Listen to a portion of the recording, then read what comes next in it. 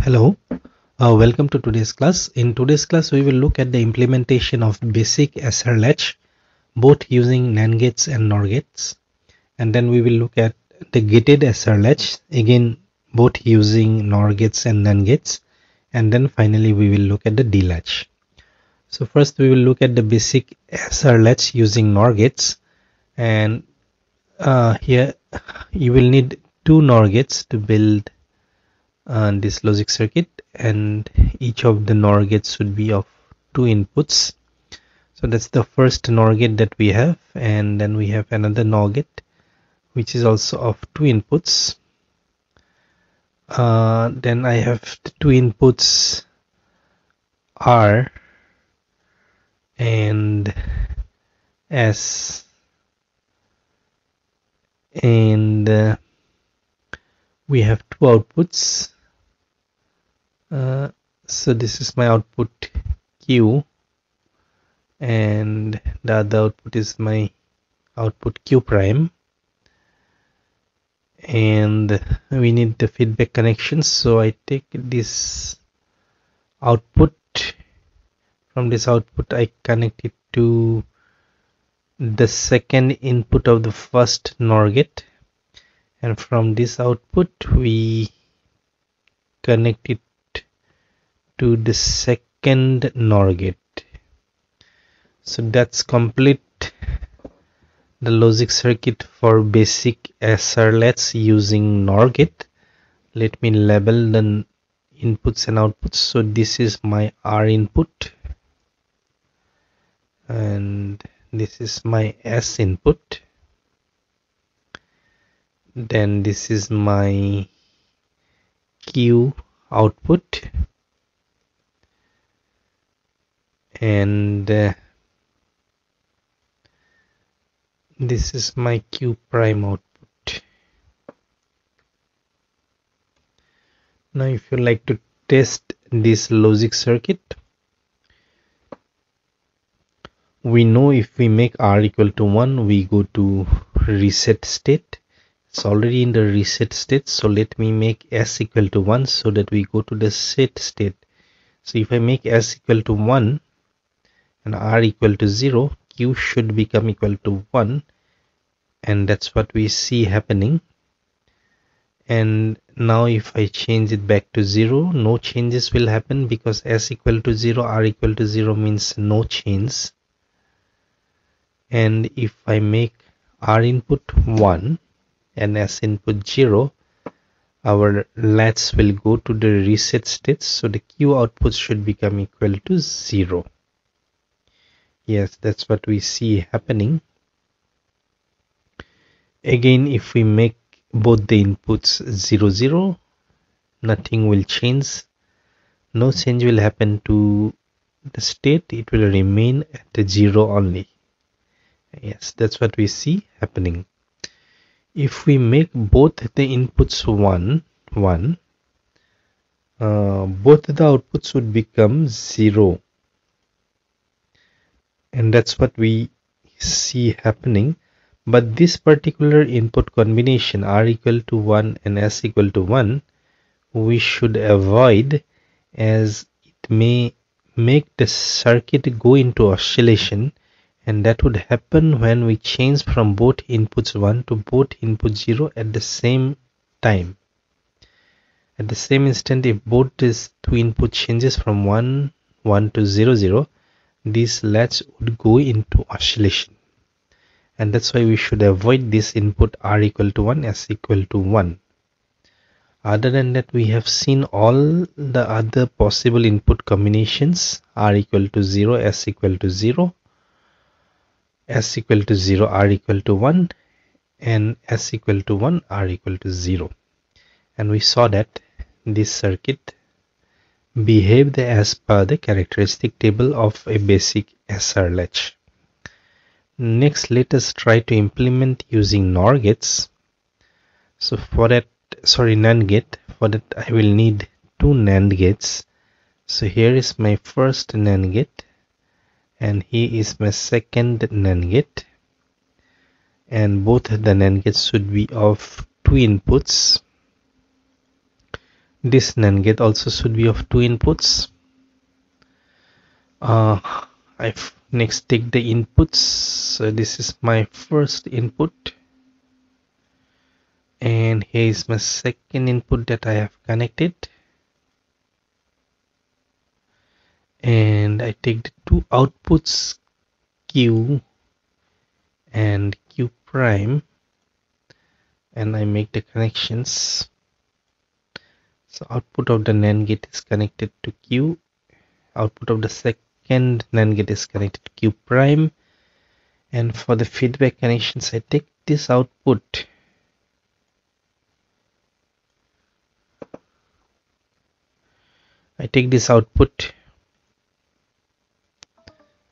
and I connect it to the first NAND gate. I take the I take the Q output and I connect it to the second NAND gate, and that actually completes the logic circuit. So let me label the inputs and outputs. So this is the S input. In case of basic SR Latch using NAND gate, this would be our S input, this would be our R input, this would be our Q output, and this would be our Q prime output. And now let's look at the behavior of this logic circuit. It will behave just the opposite of the basic SR Latch using NOR gate. Also note that we have interchanged the position of the two inputs. In case of basic SR Latch using NOR gate, the two inputs are, this is your R input, and in case of the basic SR Latch using NAND gate, this is your S input. And now we know that if we make R equal to 0 and S equal to 1, the latch will go to reset state, which means Q will become equal to 0. So let's make S equal to 1. So Q goes to reset state. If we make R equal to, now if we make both the inputs 1 1, no changes will happen, nothing changes. And now if I make S equal to 0, R equal to 1, and the latch will go to the set state. And as you can see, that's what is happening. And again I make both the inputs 1 1, nothing will change. If I make both the inputs 0 0, both the outputs will become 1 1. And this is actually an invalid input combination, because using S equal to 0, R equal to 0 has the potential of changing your latch into an oscillation state. That would happen when you change from both inputs 0 0 to both inputs 1 1 at the same instant. Now let us look at negated SR Latch. First, let us look at the gated SR Latch using NOR gate. For that, you have to let's add 2 more AND gate. So here goes my first AND gate, and here goes my second AND gate.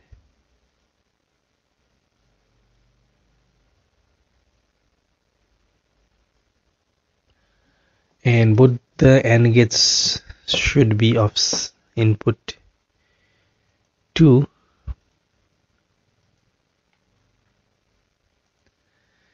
And we will need one more clock input. Let me label it CLK or enable, whichever name you want to give. So I'm giving the name CLK clock, and then I connect the clock input to both the inputs, to both the AND gates. I'll connect the output of the first AND gate as input to the first NOR gate, and I'll connect the output of the second AND gate as input to the second NOR gate.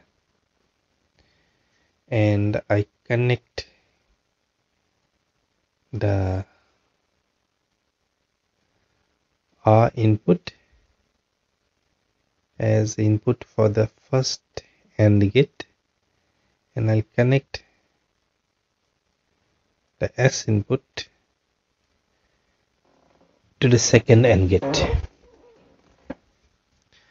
and that actually completes the gated SR latch. Let's look at its behavior.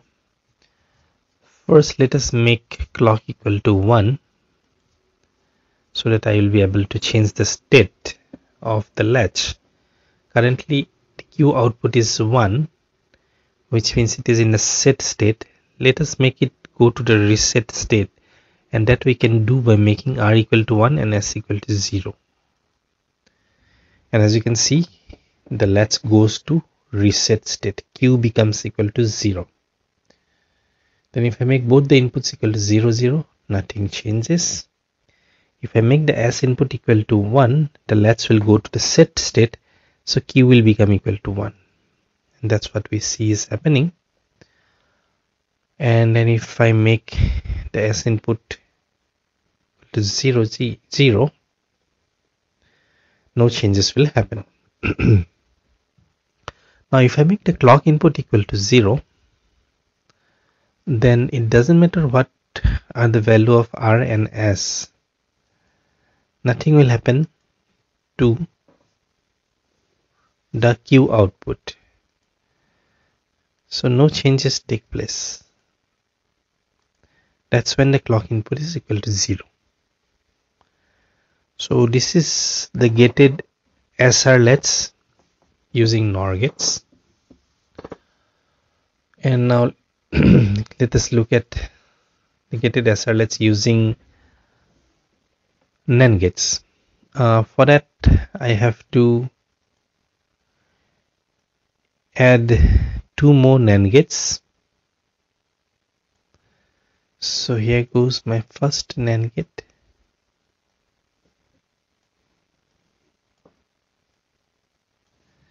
And here goes my second NAND gate.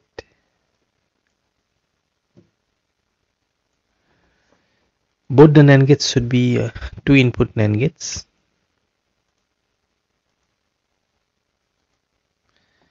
And now I connect the first input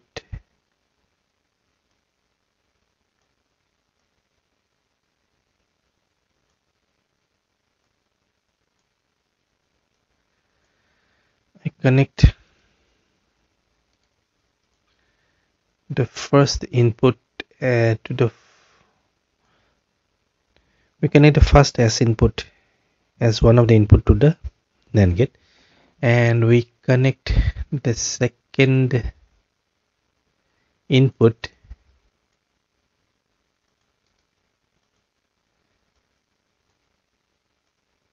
to the second NAND gate. We need one clock input, so I'll add one more input. That's our clock input.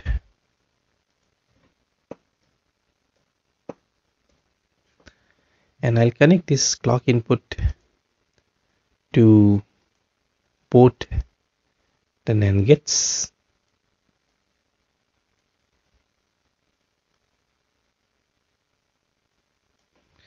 And that actually completes the connections. And as you'll see, to make changes happen in the latch state, the clock input should be equal to 1. And if I make S equal to 1, the latch will go to the set state. If I make R equal to 1, the latch will go to the reset state. If I make both the inputs equal to 0, 0, no changes will take place. And if I make the clock input 0, it doesn't matter what the value of S and R is, the states of the latch will not change. Now finally, let us look at negated D latch. So negated D latch, we will use the NAND gate, let's say. So we have a NAND gate, which is a 2-input NAND gate. I have one more NAND gate, which is another 2-input NAND gate. Then we have the output. We connect these outputs. We create the feedback path.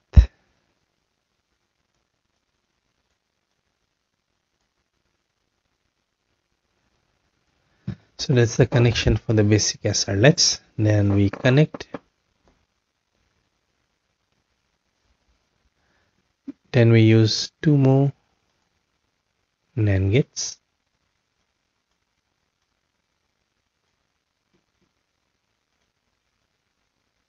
Just like we built the gated SR latch, I'm making the same connections. These two should be 2-input NAND gate.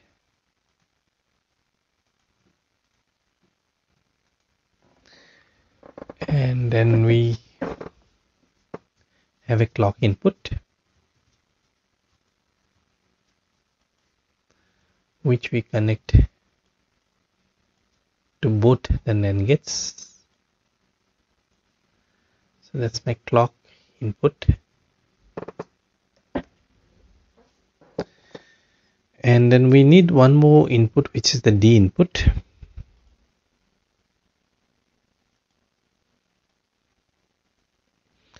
And let me label it as D.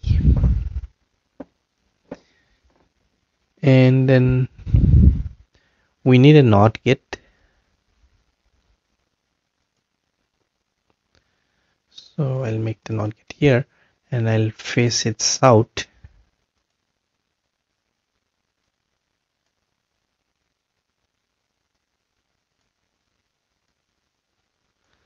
And I'll connect this D input to this NAND gate. So as you can see, I have a clock input and then we have a D input. The D input is connected directly to the first NAND gate and it's connected to the second NAND gate through a NOT gate. And then we have the outputs Q and Q prime. So let's look at the behavior of this logic circuit. First, let us make clock input equal to 1 and let's change the value of D. So if the D is equal to 0, Q is equal to 0. If D is equal to 1, Q is 1. So the Q output is same as that of D. Whatever is the value of D, and that is the value of the Q output. So when the clock input is 1, the latch becomes transparent and whatever is there in the D input, that appears in the Q output. However, when I make clock equal to 0, it doesn't matter what the value of D is. Our Q output will not change. So we are in a no change state. So clock input equal to 0, we change the input, nothing happens. Clock input to 1, as per the D input, Q will change. So that's it for today's class. We looked at the basic SR latch using NOR gate, the basic SR latch using NAND gate, and then gated SR latch using NOR gate, gated SR latch using NAND gate, and then finally the D latch. So with that, I would like to end today's class. Thank you. Bye.